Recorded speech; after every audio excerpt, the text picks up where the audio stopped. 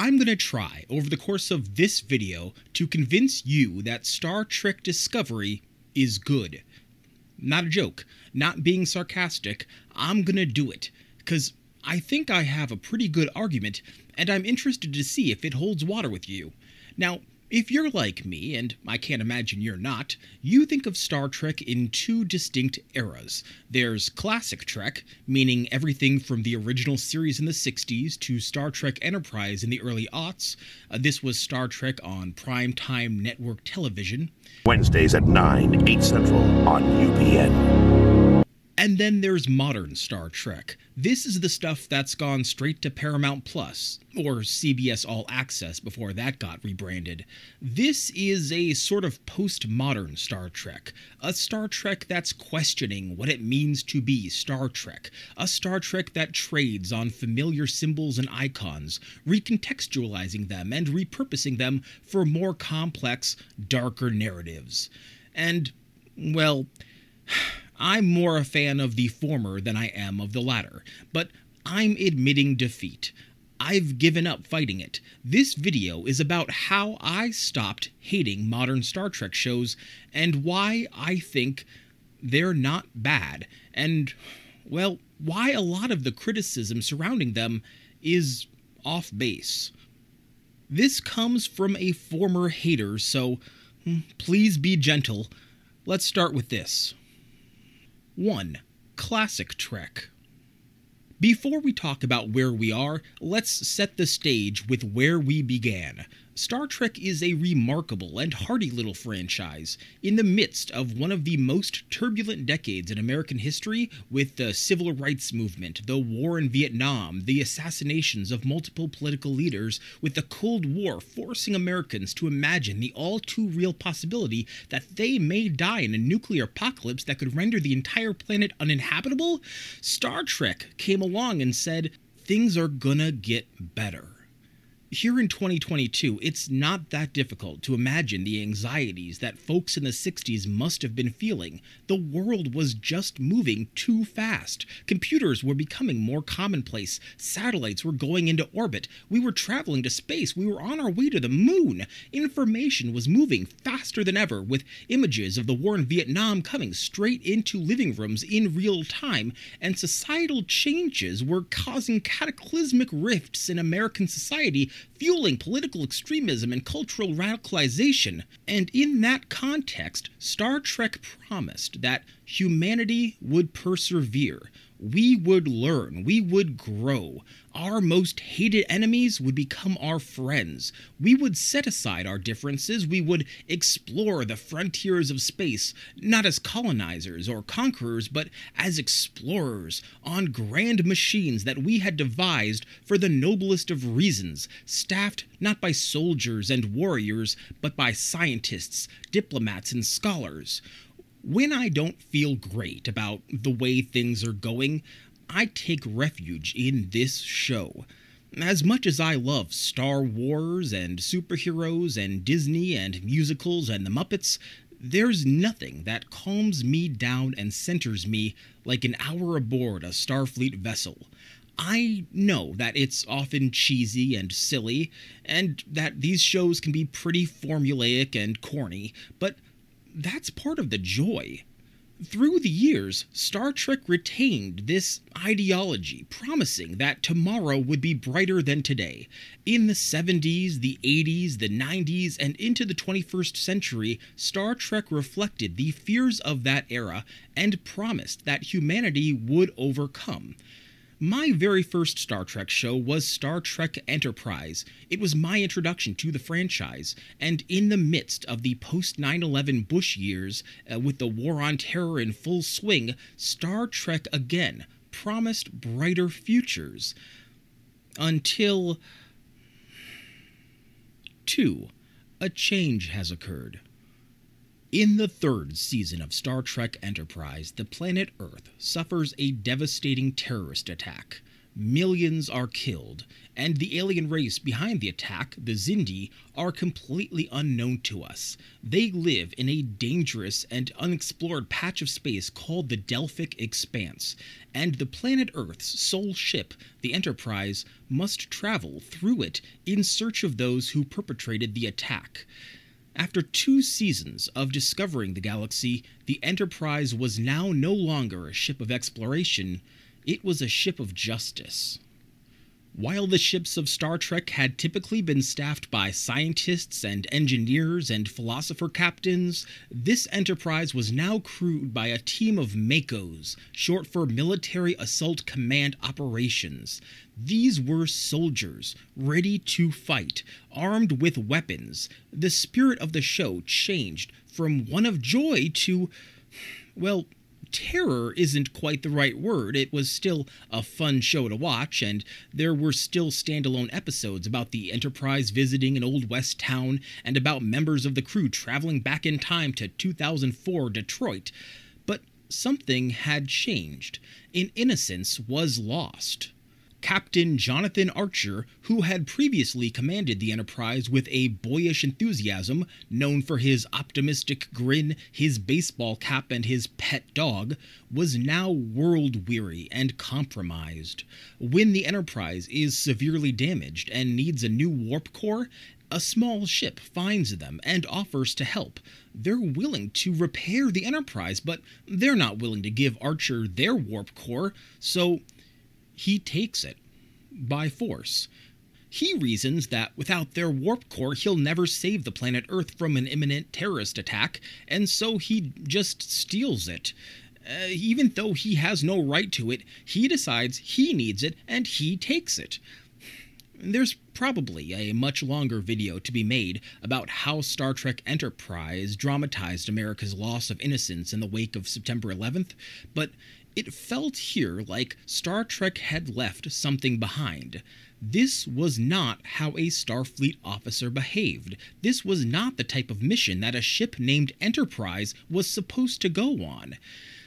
In the show's 4th and final season, under a new showrunner, they jettisoned almost all of this dark material and basically devoted that season to being a fan service parade. You got a storyline about Khan's augmented superhumans, another one about the Mirror Universe. You got appearances by Orion slave girls, Gorn, classic-era Star Trek ships, and even Riker and Troy showed up.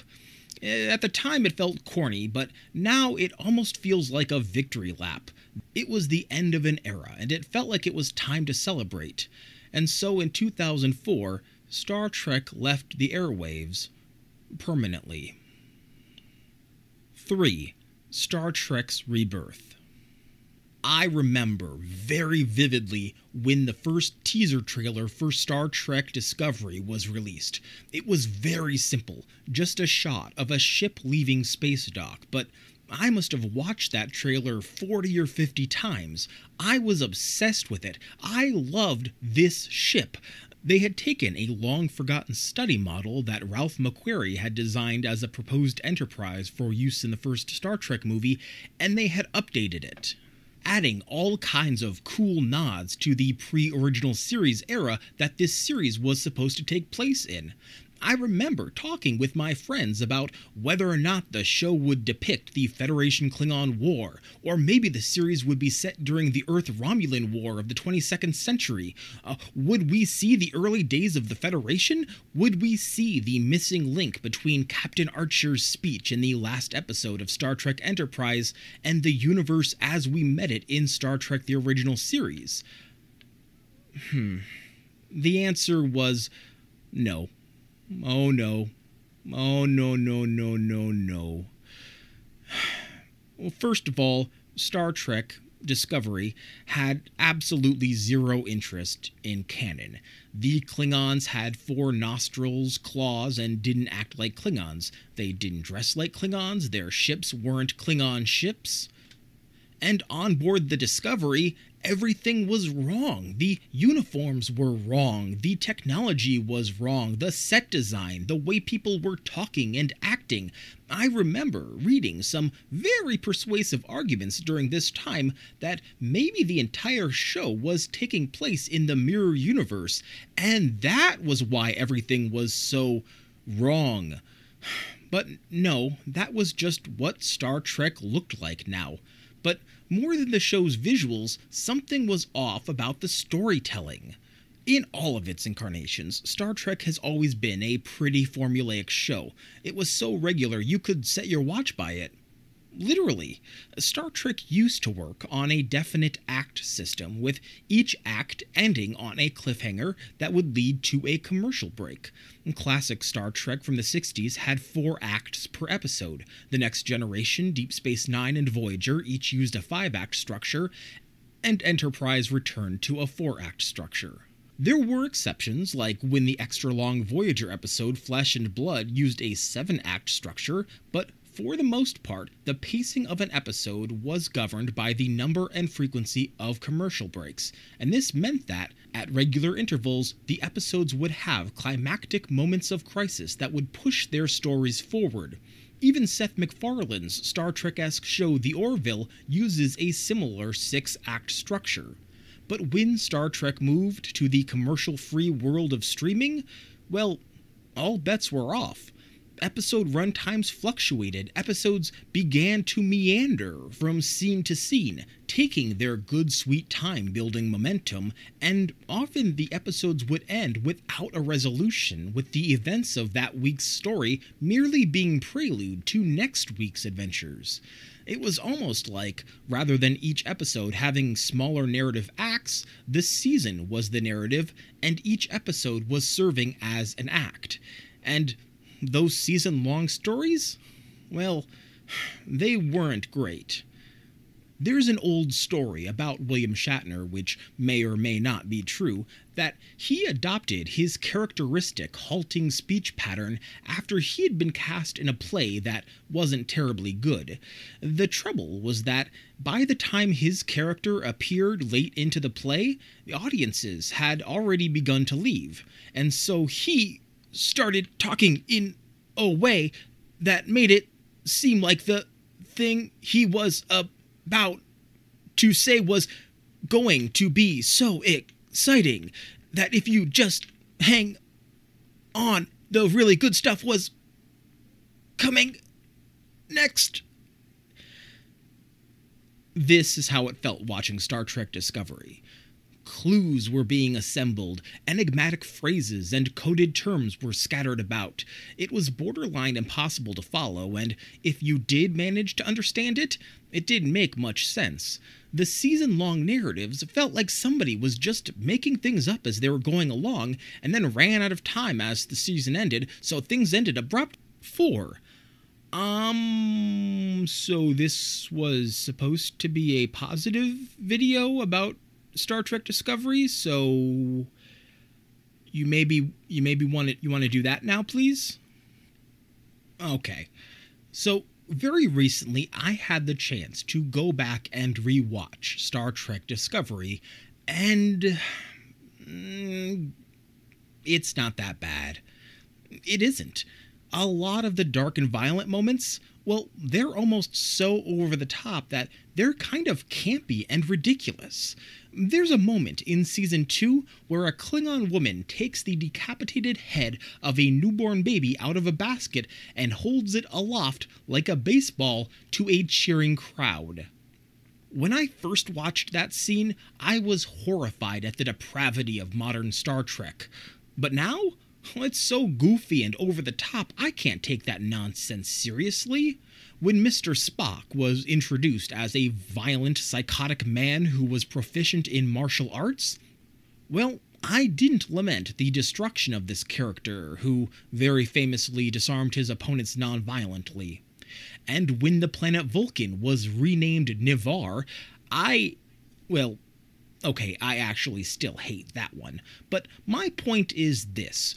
a lot of the shock that I experienced while watching the show for the first time wore off, and I noticed some stuff that I hadn't originally, and that made me, well, if not a fan of Discovery, certainly more understanding of its core mission. And that is this: Star Trek Discovery doesn't hate classic Star Trek. It doesn't. But it also doesn't revere it. In 2004, when Captain Archer encountered a CGI Gorn, great care was taken to ensure that this Gorn didn't appear too different to its 1960s predecessor. In Discovery, well, they redesigned the Klingons, the Ferengi, the Andorians, even the original Enterprise, just because. Characters like Spock, Sarek, Pike, Harry Mudd, they all got radical redesigns as well. Spock now had a previously unmentioned adopted human sister. Harry Mudd was a violent psychopath. But these changes weren't made out of disrespect. The folks creating the show aren't fixing canon, they're making it their own. In their minds, Star Trek doesn't belong to its past. It belongs to whoever is currently telling the story. If you want to take the most sacrosanct elements of the past and radically reinvent them, you can. The future can be whatever you want it to be. It doesn't matter what's come before. There is nothing that can limit us, and that is the point of modern Star Trek. 5. The Radical Future. The original series of Star Trek took a look at the world around it and said, no, things can be radically different. The old tribal factions of race and nationality and religion are going to be stripped away, and we're going to move into a future that's so beyond what we're capable of today that it's going to seem almost impossible, but we'll get there. But over time, as Star Trek became a franchise that extended over 700 episodes and 10 movies, well, that world of Star Trek stopped being radical. It became familiar. It became home. It was a source of comfort and joy, but it was also limiting. The world of Star Trek was no longer a place where anything was possible. It was a place where the present was beholden to the past, where the stories we were able to tell today were dependent on the stories that had already been told before. A Starfleet ship must obey certain design precepts set forth on high several decades ago. The events of this timeline are established and untouchable. The uniforms, the set design, the technology, the tone, all were decided upon by those who came before. Even the structures of episodes were rigidly defined. For lo, each act must conclude with a cliffhanger, and thus entice viewers to return from their commercial breaks. Here's the big revelation that I had while watching Discovery for the second time. The future doesn't belong to us. It doesn't belong to me. It doesn't belong to you. We're not going to be there.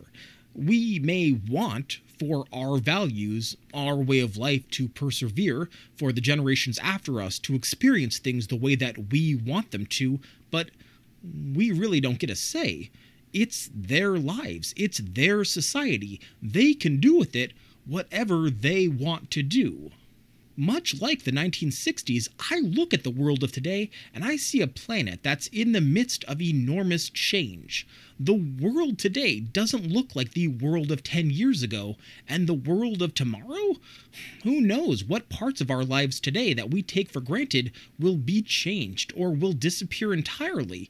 The future is going to be radically different from the present, and that's scary. We want certainty. We want things to be the way they've always been, but that's not what Star Trek is about.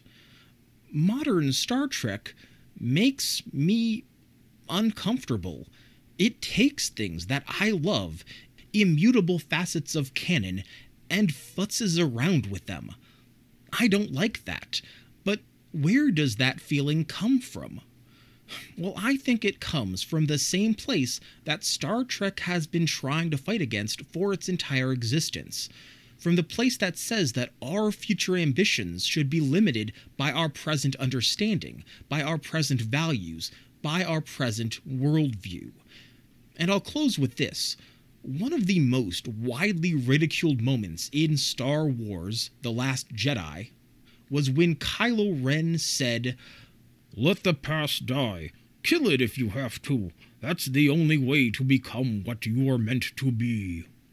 This felt hollow and dumb, and it was, because it was half-assed, and because the Star Wars franchise wasn't really interested in killing the past. It reveled in it. And because Star Wars as a story was always about legacies and lineages and histories. But Star Trek? Yeah, that's what it's all about. Let the past die. The hatred of the Jim Crow era, the fear of the Cold War, the racism and bigotry. Let it die. Kill it if you have to. That's the only way to become what you were meant to be. What are the sacred parts of our world today that we can't imagine being without, but that we will have to abandon to reach a brighter future? And what's it going to feel like to give those up? Is it going to feel like watching Star Trek Discovery? Uncomfortable? Painful? Agitating? There is a lot more to talk about with Star Trek Discovery, but I can't believe that this video went on for this long. This whole YouTube thing is still new to me, and it turns out that these topics can kind of get away from you if you're not careful. But if you want to see me talk about ALF, or the Brady Bunch, or the sitcom community, or Pixar, or any number of completely random pop culture topics, those videos are on my channel now. Please consider subscribing. I'm a new YouTuber, and we're inching closer to 400 subscribers, which is insanely cool. I want to thank all of you for watching this video, and I hope I'll see you next time, where we'll give a similar amount of thoughtful analysis to something equally silly. I hope to see you then. Bye!